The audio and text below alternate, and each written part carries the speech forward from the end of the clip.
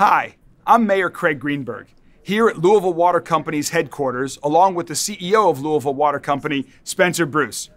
We're here today because we're aware of online rumors that are circulating, and we wanted to set the record straight to let you know that your water is safe to drink.